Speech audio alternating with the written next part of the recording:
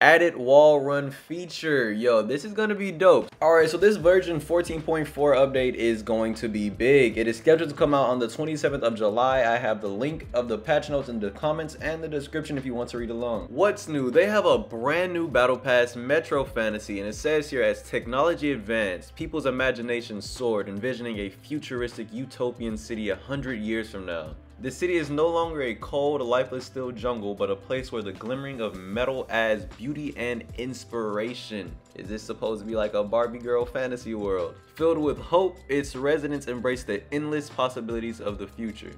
Battle Pass Phase 6, Metro Fantasy Battle Pass is here. Rewards include a super rare hero skin Maggie Trans-Dimension Agent. I've actually seen some leaks on this on Twitter, and this skin looks pretty dope.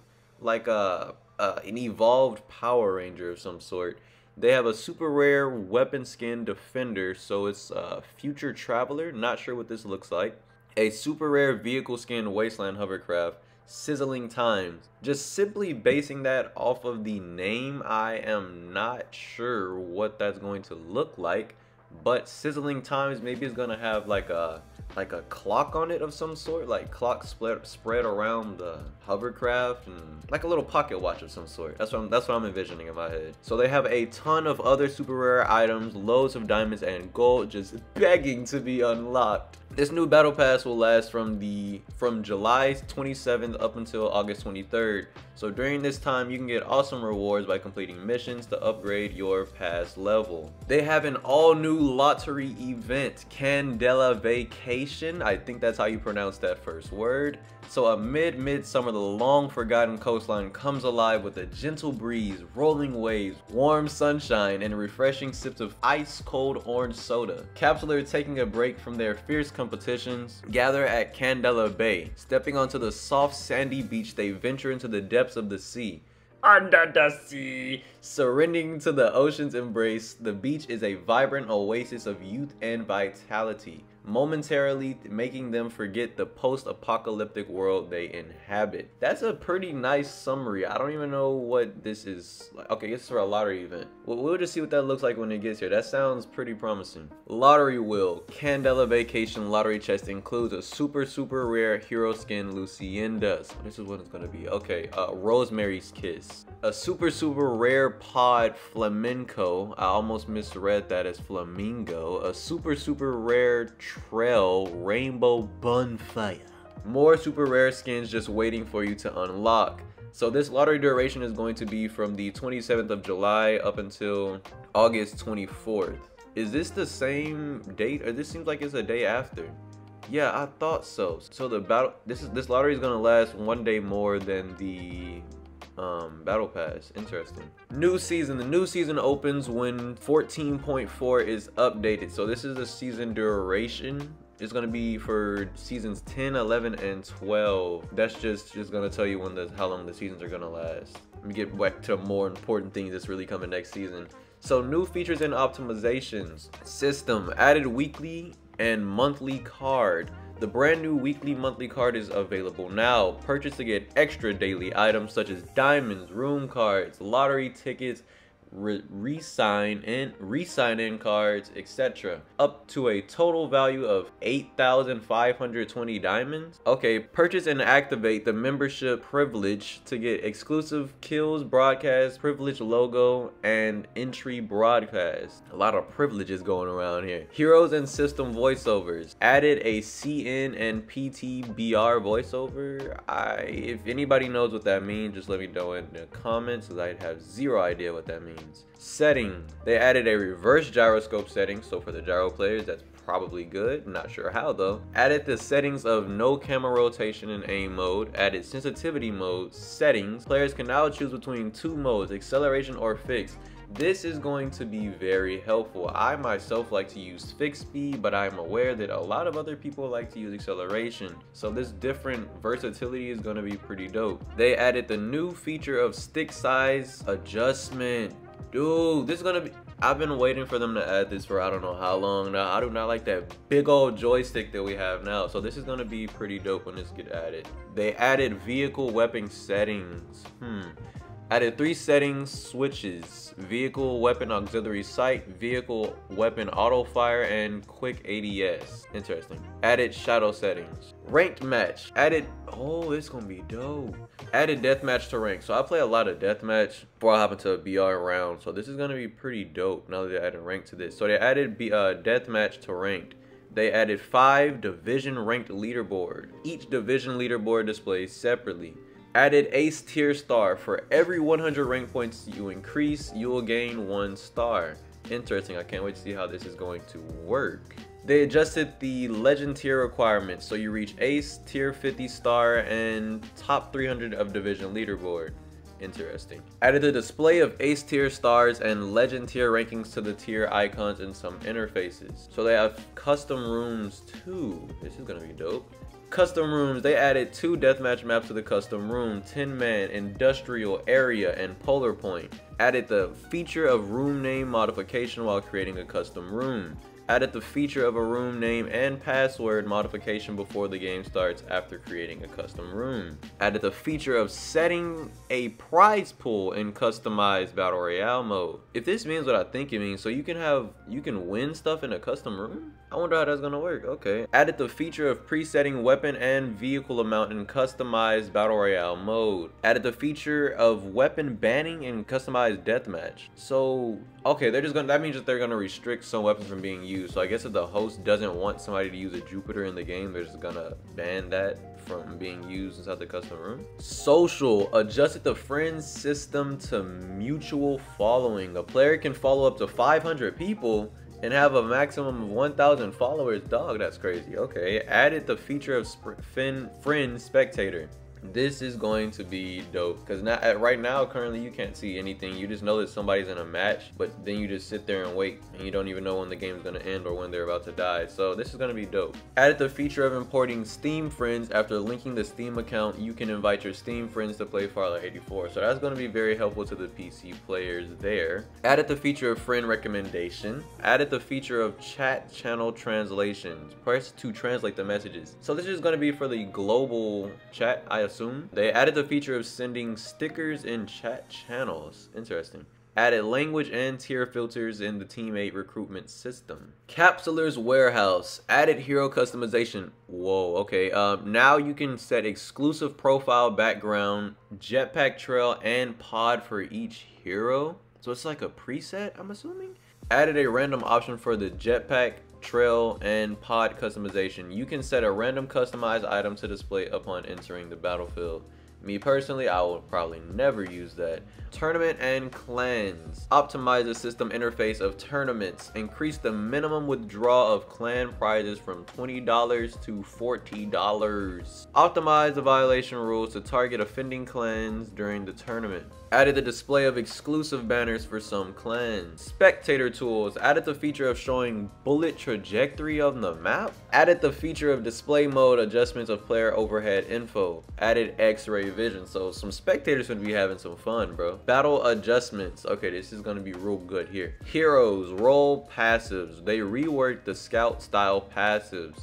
Enables HP bar observation after aiming the scope at enemies for a certain period of time. Maggie, she has a new ability. Interesting. Tactical skill changed from grenade to tactical roll. Are you Maggie's gonna be happy or mad about this? Tactical roll. Maggie swiftly rolls towards her target, reloading her weapon and purifying herself. She gains partial immunity to negative effects during the roll. Okay, so now I wonder what the cooldown of the roll is gonna be. Is it like she can use it back to back to back to back? Is it a 5-second cooldown, a 30-second cooldown? I wonder how that's gonna work. Duckside, ultimate drone shield. Faster shield release, and shields will be generated faster. Extended shield durations. They probably finna make this dude OP, man.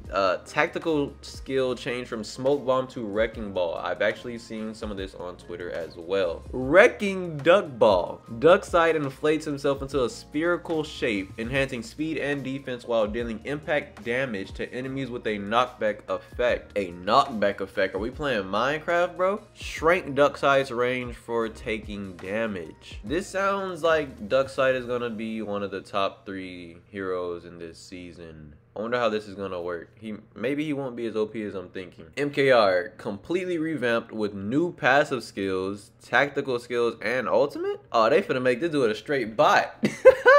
MKR changed from offensive style to scout style. Are they trying to make Pathfinder from Apex? Ultimate sky roaming. MKR sets a skydiving device which can eject the user to a high altitude and enter the skydiving state again. Tactical skill, fatal volley. MKR reveals his secret weapon to fire a bombardment of rockets in front of him. So they just switch his old ultimate for his tactical now. So his passive skill is a midair Hawkeye. Okay, Avengers Assemble. While skydiving, MKR can scan and acquire enemy information within a specific range, marking them for identification. Yeah. If I was an MKR main, thankfully I'm not, I would be pretty mad at this. This is going to change MKR completely. Hoarder. I have no idea what this is. Using Hoarder airdrops as a model increase the amount of supplies in airdrop. Also optimize the logic behind Hoarder drop and its effects in deathmatch, solo, and training grounds. Quick rescue. Slightly reduce the additional acceleration gained by Hoarder and her teammates. Passive skill. Slightly reduce the additional acceleration gained by Hoarder and her teammates when using shield rechargers. Hoarder now has an exclusive remote that interacts with airdrop. This sounds like Momoe, because she's the only one who has airdrops and they talking about shield rechargers. Yeah, I'm thinking this is Momoe. Lucienda. Ultimate absolute gravity. Sounds like an anime move, man. Like their absolute gravity. Some junk like that. Now, enemy units in the area of a black hole will be sucked into the center and take minor damage. That sounds promising. Adjusted the slowing effects of absolute gravity. Hopefully they made it stronger in terms of slowing the enemies down, because otherwise it kind of sucks right now. Only way it works is if you take your hand off the joystick,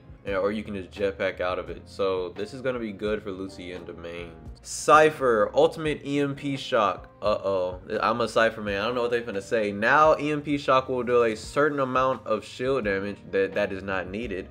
All enemies in range of EMP shock will continue to take shield damage. Please don't do it. Adjusted how hero and vehicle skills are disabled when affected with EMP shock. I think she's better off without having the damage being dealt with the EMP.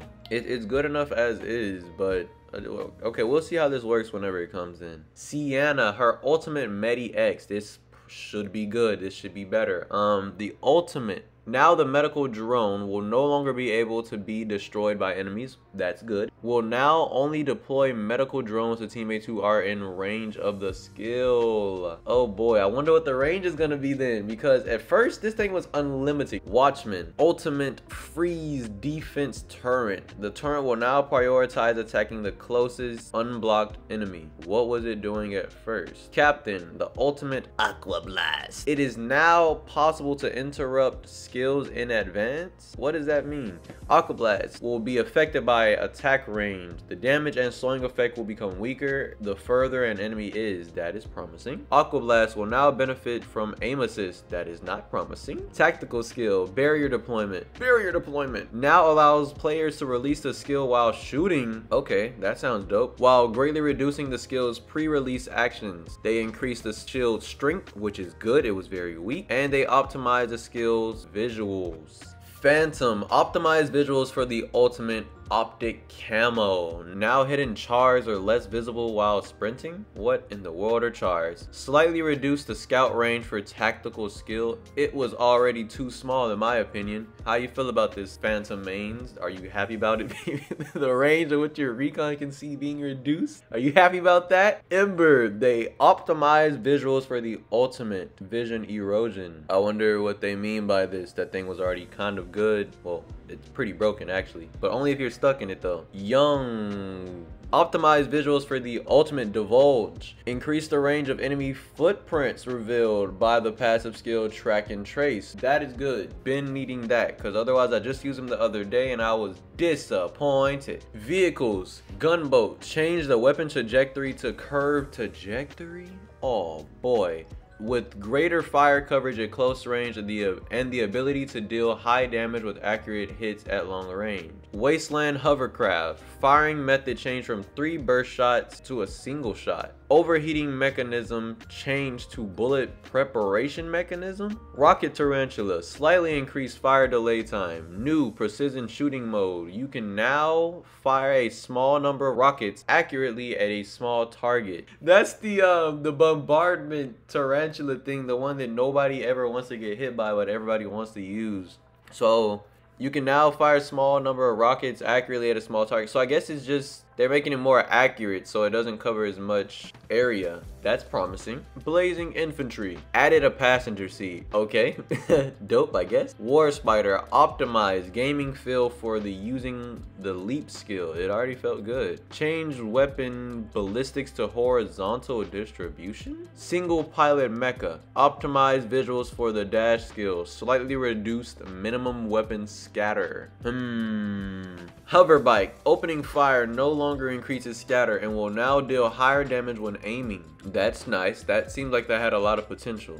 This bike always had a lot of potential. Using optic misdirection will now increase hover bike speed. Added a screen effect for optic misdirection while optimizing the vehicle's material representation. Hover car. Using optic misdirection will now increase hover car speed. So that's just like the cloak ability thing. It never did have a point really because it never went invisible. But this is dope. It's going to increase the speed. Added a screen effect for optic misdirection while optimizing the vehicle's material representation. A rotation mechanism for vehicle locations has been added at the same time after patrolling phase of a match. Players can check where vehicles are on the large map. Optimize other vehicle performances. Weapons. Okay, this is gonna be interesting because as of now the Jupiter 6 is obviously the best weapon. So balances and adjustments. Assault rifle, Jupiter 6. So they're going to reduce the bullet size but increase the magazine capacity. Reasonable, but how small are they gonna reduce the bullet size to? Invader, increase bullet size, increase firing speed, increase invaders base magazine capacity. This is much needed because the Invader is trash as of now. Uh-oh, the AK-77, the damage was already good. I actually personally did want it to do more damage, that and the Mad Rat, but they're going to be increasing the damage of the AK. I wonder about how much. Okay, the VSS. This gun was also straight garbage. They increased the damage of it, and they're going to increase the base magazine capacity and mod magazine capacity for the VSS. Much needed. They need to increase the damage tenfold by a whole lot more to make it even worth considering using. Generator, they reduced the generator's damage? The damage was already bad enough. What? SMG. Uzi, remove the magazine for the Uzi, increase the Uzi's damage, and they adjust the Uzi's ballistics? What? I wonder what the magazine capacity is going to be for the Uzi then, if they're going to remove the magazine for it. White Dwarf, the White Dwarf's damage.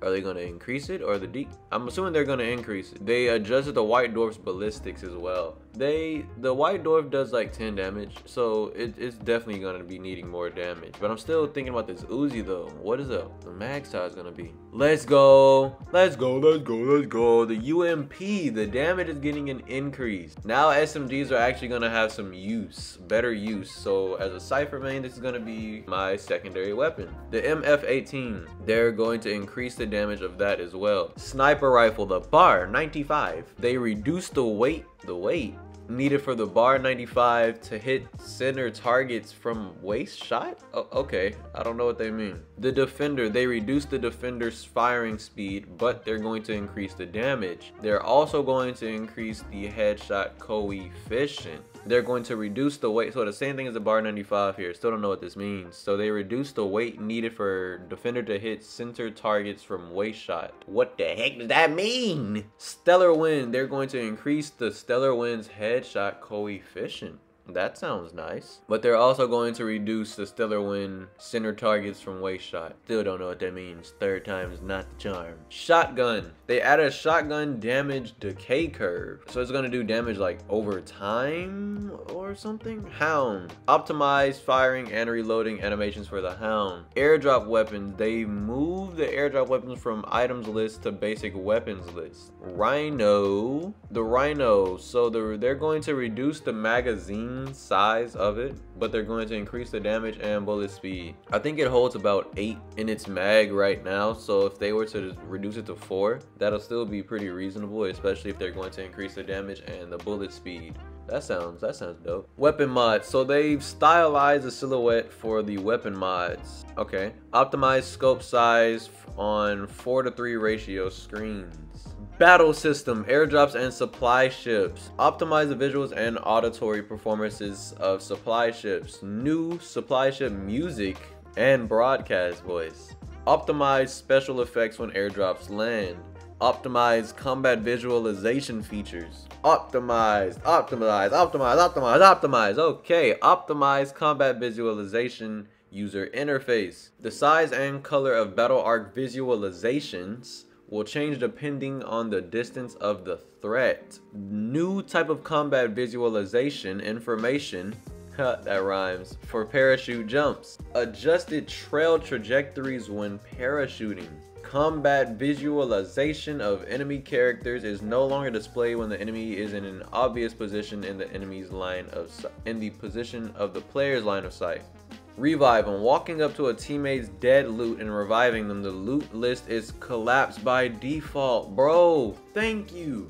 Cause I've been accidentally looting my teammates, man, when they die, and I did not like that, so I had to like give them back their stuff. So rescue. When rescuing a fallen teammate, the camera can now rotate freely without interrupting the rescue. Thank you. That's also helpful. Items, consumables of the same type will be combined in the loot list. I don't really know what they mean. Marker feature. Added a new feature automatically marking danger after hitting an enemy. Ooh, I wonder if this is going to be helpful or if it's going to be getting in the way while you're shooting though. New smart marker danger feature. New scout marker danger feature. So essentially just aim at the enemy like in the general area and you will be able to mark out the danger. Markers will now change styles, giving their position from the center to provide a better view of the battle as a whole. After responding to a teammate's item recommendation marker, the item will remain on your screen for a longer period of time. Voice wheel. Optimize gaming feel for the voice wheel. Hit feedback. Optimize the UI of floating words in combat. Being attacked feedback. New screen effects when players are attacked. Enemy tracing. New outlines of hostile characters. Squad list. New status information displays of teammates firing using consumables and restoring shields. Optimize the expression of teammate survival status information.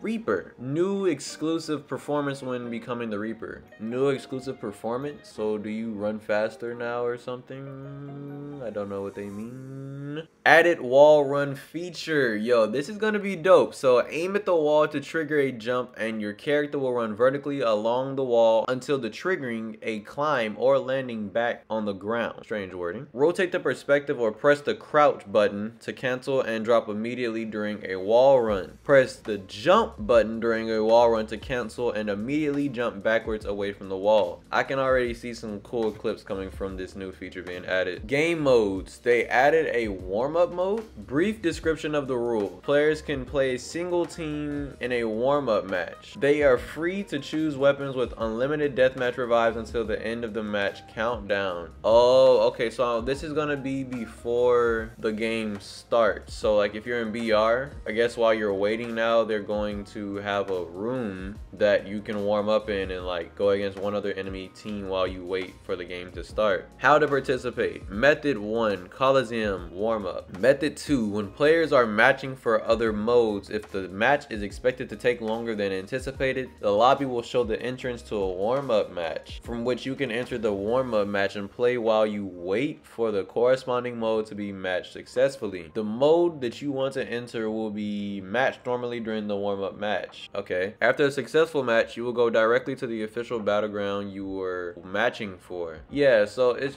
just like I was saying. So it's gonna be eventually you're going to be able to do a warm-up match while you're waiting for the game to start. So I'm guessing this is going to be added because they want to reduce the amount of bots that you go against, so you're just gonna have to wait a little longer. But while you're waiting, you can do a warm-up now, so that's pretty dope. Battle Royale optimizations. Hero selection. Changing hero skins on the hero selection screen is now supported. When you choose to play at a higher quality than balance, the hero selection screen will show 3D models of the hero. So you can change the skin while you're trying to select them. Victory screen. Optimize visuals and performance of the victory screen. Item spawns. Optimized and balanced gun spawns. Okay. Reduce the amount of guns and shields in elite chests. What? While increasing the amount of mods. What? Don't do it! Parachuting. Optimize logic and performance behind following and changing targets during parachuting.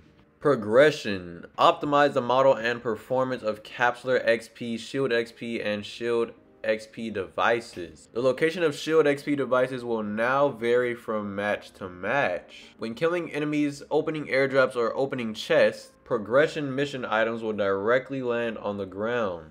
Players who died in a match will still benefit from the system's regular Capsular XP distribution. Capsular XP dropped from players' body after multiple deaths will be will be reduced by a specific percentage. So just don't die. Because you're gonna get punished real good. Music and sound effects. They added a new music when countdown timer reaches 10 seconds during a preparation phase. That sounds dope. Newly added sound reminders when displaying poison circle. I didn't know they called it poison in this game. I thought it was just gonna be called zone. So poison circle warnings, prompts, and completions. New battle background music during late game. Okay, I don't listen to music though from the game while I'm playing. That probably is gonna interrupt, but I still kind of curious though what it's gonna sound like. Scenery and environment. Different languages for city names will now be displayed on the mini-map while parachuting. That's gonna be dope. Just like a cool little feature. It's not necessarily necessary, but it's just a nice feature. Newly added underwater effects, and water will no longer block line of sight. So that's gonna be dope, but are they gonna allow you to shoot while you're in the water now? Battle info. New display for numbers of assist and damage value within matches. Solo mod optimizations. Optimize all UI interactions and remove the beta tab. We're officially live. Okay, that's gonna be dope, yo! Can no longer use skills during the I abuse this with Momoy. Can no longer use skills during the preparation phase as to not carry over certain effects into the real match. When a new character comes into battle, their ultimates will enter cooldowns, making timing more of a key factor when using these skills. I don't think that was necessarily necessary. At the beginning of the next round, if a character's HP is below 60, the system will restore the character's HP back up to 60. Team deathmatch optimizations. Optimize the weapon selection interface. Now supports viewing all weapons on one screen. You can tap on favorites and stick the weapons you like on the top for very easy viewing and selection. Eliminated the cooldown timer on the weapon selection screen and extended the display duration of the weapon selection button, giving players more time to select the weapon they want. Yes, it usually goes away too quick before you can find the weapon that you wanted. Now shows enemy nicknames when aiming at them. That's pretty good too, so you can target one person if you want to. Hunt mode. Oh, okay, so they're temporarily removing the hunt mode. I never even play that, only if I need to do the missions for the battle pass. Locations. Sunset City. Reworked Carnival. Completely revamped certain buildings. Dang, I was just starting to memorize these buildings. Okay, I don't know what they mean though. So like how revamped are we talking though? I wonder what they mean, like how drastic is this gonna be? So another thing for the PC player, so Steam adjustments and optimizations. Place medkits, shield rechargers, and shield recharger into the item wheel, triggered by 4 keys. Don't know what that means. I'm sure you PC players do though. And now supports individual use of specific items by configuring custom keys. New emotes, sticker wheel, triggers by 5 keys by spacebar toggling, and optimized controller sensitivity. Farlight 84. So this is going to be a very big update. As you can see, this was a whole lot to go through, and I think Farlight is going to be doing a very good thing by doing all of these different balances and optimizations and nerfs and buffs. But I'm still stuck on MKR, yo. That's gonna be crazy, man. So he's gonna basically, I'm assuming he's gonna be used how Pathfinder would be used, but without the grapple in Farlight 84. And that's gonna wrap up the video, guys. Everybody take care.